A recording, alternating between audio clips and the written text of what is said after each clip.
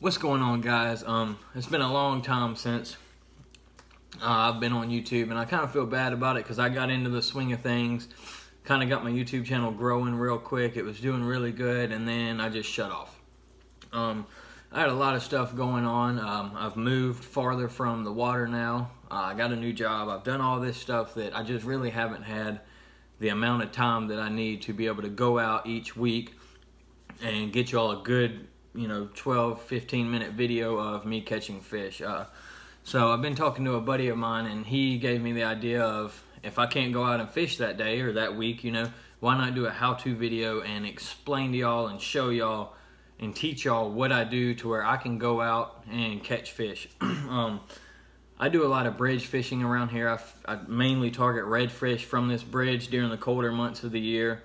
So I figured, why not make a video for you guys to where if you happen to go to a bridge, or you do go to a bridge and just can't produce fish the way that some of the people around here can, I'm going to give you all the information, all the stuff that you need to where you can go out on any night and your chances of catching a fish it's extreme. You're 90% of the time you're going to walk away with at least one fish, maybe more. Sometimes you'll go out there and they're not there. It happens to me sometimes, but usually when I go out to Bob Sykes Bridge, I catch a fish or two fish or five fish, or however many fish that I feel like staying around and catching. It's actually really simple. A lot of people they use the wrong rigs, wrong setups. They're just they're in the right places but with the wrong stuff. So I'm gonna go ahead and break it down in this video exactly what you will need and exactly where you need to be to where you can go out there and catch a fish. Alrighty, so the first thing that I'm gonna talk to you guys about is if you're going to target a fish at a bridge, you have to find structure or something different, a bottom change from like a grass bottom to sand, or there's something different there that has that specific fish holding up in that area. So me being a bridge fisherman, most of the time whenever I'm targeting redfish, I always fish structure. I want the current to be moving. You don't really want a slack tide because they really don't eat then. It's kind of weird to see, but it is true. Also, when I walk down Sykes Bridge, I know that some spots are deeper. And I'm not talking about just, go out to the end, oh, it's so deep. It's really not that deep all the way at the end of the Sykes. But there are some spots where it dips down, and then it'll go up, go back up, and dip down and go back up. And I can't give all my spots away, but you can go out there and just dropping baits, walking the bridge, and just see where, your bait takes longer to hit the bottom than, 20 foot this way or 50 foot that way. You know that it's deeper right there, and there's going to be fish traffic in that area. When I go out and I fish a bridge, I'm not going to go out there and just throw my bait as far into the open water as I possibly can cast, because it's pointless. I mean, yes, you might catch fish out there, but 90% of the fish are going to be hanging around that bridge. That's why I fish the bridges, is because I know there's structure, I know there's bait, and I know that there's fish swimming in this bridge. There has to be. Another thing that you want to do is you want to make sure that there is a current. Ingoing, outgoing, it doesn't make a huge difference. For me, it doesn't. I've caught fish on incoming and outgoing, but I have noticed that the bite is really, really slow whenever there's no water moving at all. As in, I drop my bait straight down and it sits there. And let's say I'm using a half-ounce weight. If that half-ounce weight's not getting pushed, you might as well just pack up and go home. I have better luck, I think, on a outgoing tide whenever the water is rushing towards the actual drive-on bridge instead of where you stand there and fish, because I want to send my bait under that bridge, and I want it to stay there. There's really no point in throwing a bait into open water. There's just not going to be a fish out there whenever there's all this structure that they can be hanging out around. So you definitely want to fish the bridges, fish by the pylons. That's where those fish are going to be. You definitely want current. You want the current to be incoming, outgoing. You just don't want it to be sitting still. And spend your time at this bridge like I have and find out where those drops and dips in the change of the bottom. It's there, trust me. You just have to find a spot, try it. If you know you don't get a bite in, let's say 30 minutes to an hour, move. Don't ever just sit in one spot and wait on a fish. They're on that bridge somewhere, whether it be at the very beginning or the very end. There's gonna be a fish somewhere in between that, on that bridge. So like I said, throw your bait out there, let it sit, you know, 30 minutes, an hour, you don't get a bite, move. Don't just sit there, move. Keep moving, and you'll eventually find these fish, and you will get bit, and you will catch a fish. Okay, so when I am targeting these redfish, there's a couple different leaders and stuff like that that I use, but the main two that I'm going to go over is a Carolina rig, and it's very simple. You have a swivel. I use size 7 swivels, and then I use 20 to 30 pound fluorocarbon, and then you have your hook, and you have your swivel, your leader, your hook, and then on the other side of your swivel you have a weight. It lets that, you know, your weight falls down, and it's sitting here at the bottom kind of like this right here, and then you have your leader with your little bait on it. You know, he's trying to swim away and get out, you know, trying to get away from the predatorial fish. So that's one of the rigs that I use. It is very effective. I will show you guys how to make one before the end of this video, so don't worry. But the second leader that I use is called a knocker rig. And I don't use a swivel when I do a knocker rig. I tie my braid directly to my my fluorocarbon, and I have a special little knot that I can show you guys how to use. And then you take your weight, put it on your leader, and then you want it to butt up to your hook and sit just like this. But the good thing about that is when you have slack in your line, it allows that fish to kind of swim away and hang out there, and your weight's just sitting there. And they also cast a lot better than a Carolina rigs like to twist and stuff like that. So if you have that weight directly on that hook, when you go to throw it, they're gonna stay together, and it helps with casting a whole lot. But either one of those two rigs will catch you fish. I prefer the Carolina rig just because I don't really cast when I'm at the bridge. I kind of just pitch my baits under towards the pylons and stuff like that. So taking a note, these two leaders, at the end of this video, when we get over going over everything, I will show you guys how to make both of those rigs, and they are very effective. Alright, so the next thing that we're going to go over is like the setups and the type of, you know, rod reel combos, line, all this good stuff that you want to have to where you have a better chance of catching these bull reds. With a bunch of structure around you, it's not an easy thing to do. I get broke off a lot, but also catch a lot of fish out there. The first one that I want to show you is, this is my baby. It's a Pinfierce 3000 on a 6.6 Star Stellar. I got 15 pound braid on it. This reel, it puts out 15 pounds of drag. So I mean, it puts out enough power you could be able to stop one of these fish as long as he's not in the structure when he eats your bait. But this is a very good inshore setup, even for, you know, casting artificials and stuff like that. And my Star Stellar, hell, it's landed, you know, 10 to 15 pound red snappers out in the Gulf of Mexico. So this definitely has the stopping power that you need. And that would be, you know, the basic setup that I would take out there. Another setup that I have, since I strictly use, well, most of the time I use live bait, is it's a little speed stick with, I think it's like 8 pound monofilament, but I have a little Carolina rig tied on it with a super tiny hook. It's still got a little bait on it, whatever. But I use it's like a lightweight Carolina rig basically, and what I do is I will put, you know, a piece of shrimp maybe this big on it and just drop it down by the pylons, and the pinfish will eat it. And then, you know, there you go. You got live pinfish right from the source. We're at the bridge catching pinfish, putting them in a bucket with water and, you know, the bubbler and all that good stuff to keep them alive. And that's what you want to do. Another great setup here is Spinfisher 4500. I just put a power knob on it. I love this thing. I'm gonna have to buy one for me. And it is on a 7-foot medium heavy ugly stick, and it's got, I believe, 20 pound braid on it. That's plenty of power to stop most of these bigger fish, you know, from, let's say, 32 to 36 inches without them, you know, getting crazy and getting you in the structure. But they can catch a 40-inch fish. They can.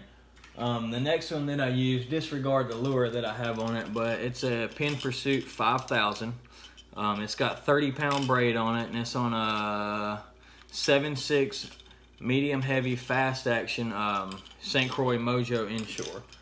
That is another really good setup that I use out of that bridge, and I've caught fish on it any one of those three besides the little white one that I use for bait. I usually take 4 to 5 poles with me, and I have my lighter rod, which helps to be my 3,000, the 45,000. That's good for 32, 36 inch fish that they won't overpower you. Like a 40 incher, it would be a heck of a battle on light tackle like that. The 5,000 is really the same thing. Sometimes I have a Pin Fierce 2 8,000 that I'll take out there with 65-pound braid on it, and that's when I'm doing something. I'm actually balloon baits out into the bridge lights at night on an outgoing tide. I'll balloon my bait. I have a pinfish, and then I'll have my 30-pound leader and probably use an arm's width. Grab it there, bite it off, tie that on, and then you tie a balloon to the top of it. And I usually run a little bitty weight, like a knocker rig. I'll run a little bitty weight down to the fish just to keep him kind of down and maintain, so he's not swimming up at the top. And I like my baits to be down in the water whenever I'm doing that.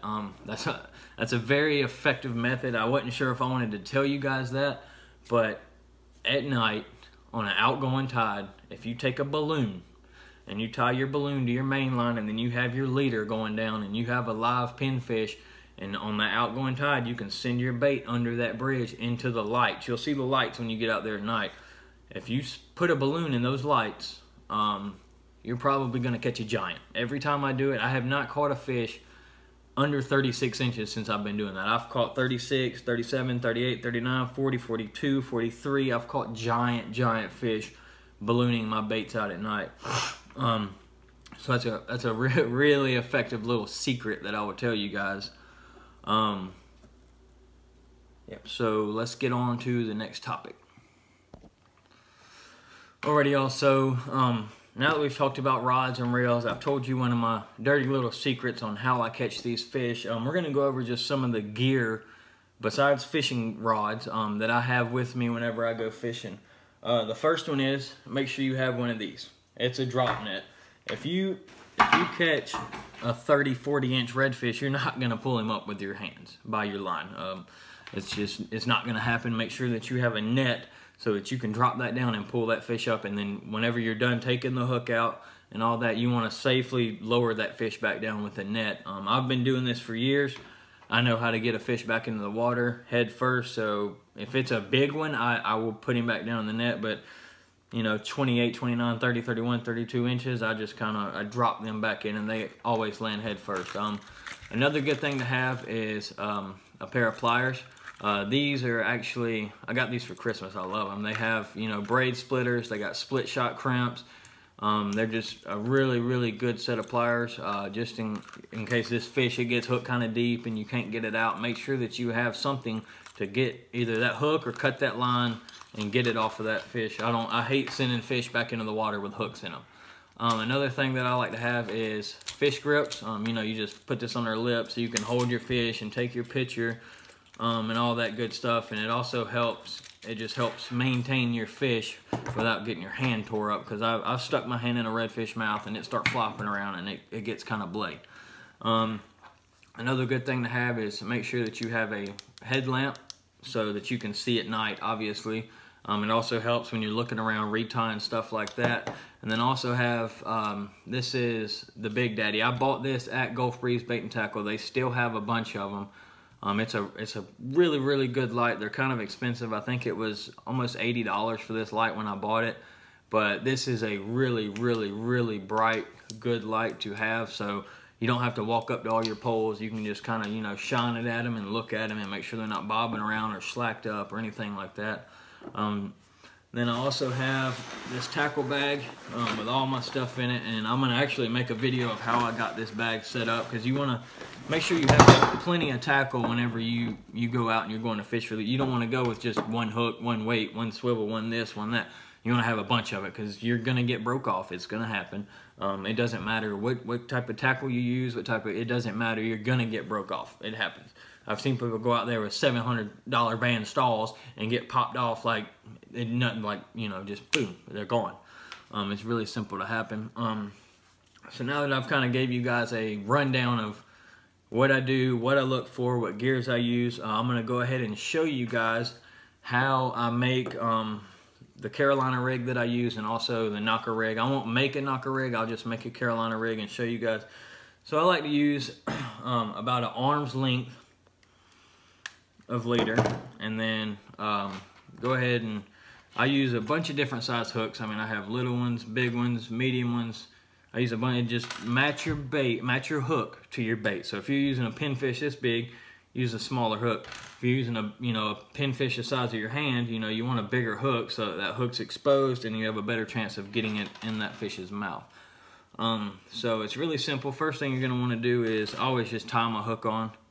And I use a pretty simple knot. You just run it through the eye, then you pinch your line, and then you take this and wrap it around your finger. And then you want to wrap it around the doubled up lines. I usually do 5 to 7 times, just depending on how heavy the fluorocarbon I use is.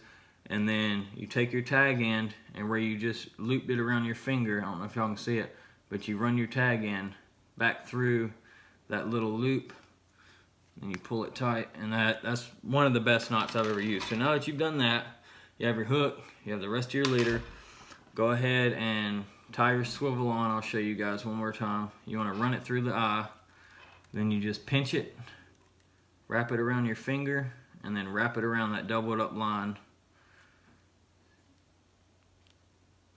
and run it back through the little loop you made with your finger, and then pull that tight, and always clip your tag ends. So then you're going to take the main line of your fishing pole, your braid or whatever you use, and you're going to put this weight on it, and then you're going to tie. Once you have the weight on your line, you're going to tie your line to this swivel so your weight can move. And then what will happen is your weight will be at the bottom, sitting here like this. There's your swivel there, and your bait can go up as far or out or around, do whatever he really wants to do. And then when a predatorial fish comes up, and the fish, you'll see him get nervous with your rod tip. It'll kind of jump like that, and that fish is trying to get away from something. But the bad thing is your weight's pinned down here at the bottom, and he can only go so far. So when that fish comes around, he will get ate, and you better just hold on for dear life. Also, make sure that when you're fishing these bridges, a lot of people like to loosen their drag up and just set it on the bridge and let them start pulling line. Yeah, that's a bad idea.